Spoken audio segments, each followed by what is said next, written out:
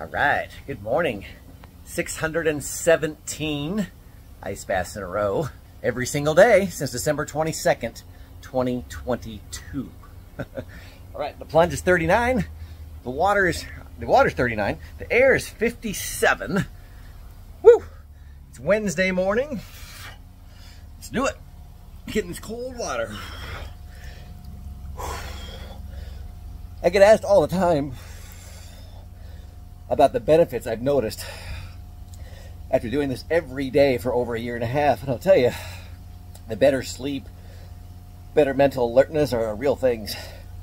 No more back pain is a real thing, the biggest thing. But one of the other things was carpal tunnel. This hand, I play video games. If you watch my channel, you've probably seen some of my Fortnite videos. I play Fortnite with my son. I played 6 duos this past weekend, won 3 of them, which is fun. But I used to get carpal tunnel in my computer, a keyboard and mouse guy, so my keyboard hand, holding it there for a couple hours at a time when I play Fortnite, my hand would really hurt. That's completely gone away, guys, since I've been doing ice baths. No more carpal tunnel at all. I always forget to say that when people ask me the benefits of this, until I'm playing Fortnite and I remember, oh yeah, my hand used to really hurt a lot, and it doesn't hurt anymore. So that was a huge benefit. No more carpal tunnel at all. Let's just add that to the list of benefits from daily ice baths for over a year and a half. It's pretty cool. It's amazing physically how ice baths help you. It's not fun right now. It sucks sitting in here right now in 39-degree water. It's hard to breathe.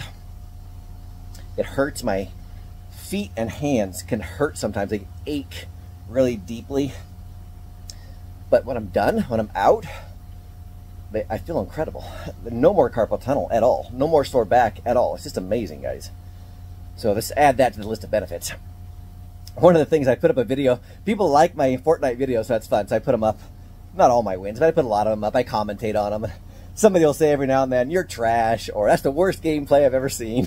And it just makes me laugh. Somebody put that up the other day. "It's the worst gameplay I've ever seen." I said, well, watch some more of my videos then. You might see worse yet.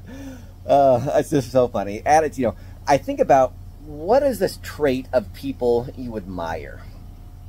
One of the first things that come to mind for me of people I admire is their attitude. A positive, energetic, fun, inspiring attitude. That's what I look for. So when somebody says that's the worst gameplay I've ever seen, or a hater's gonna hate online, do you think that's an attitude of somebody that inspires you, or someone that you look up to? No. Obviously not. I mean, come on. Jim Rohn used to say, "I used to think when I was younger, liars shouldn't lie." And he's like, well, how naive can you be? That's what not liars do, is they lie. That's why we call them liars. People say, well, people shouldn't hate on social media. Well, that's why we call them haters, because they hate. It's like, quit living in shoulds and shouldn'ts and live in reality. There's always going to be people below you trying to tear you down. That's just the way the world works, right? If you put a lot of energy into that, you're wasting your time. There are always going to be haters and liars in the world, unfortunately. But accept it. Live your life in reality, not shoulds and shouldn'ts. All right, guys.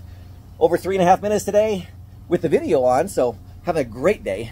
I'll see you tomorrow. Take care.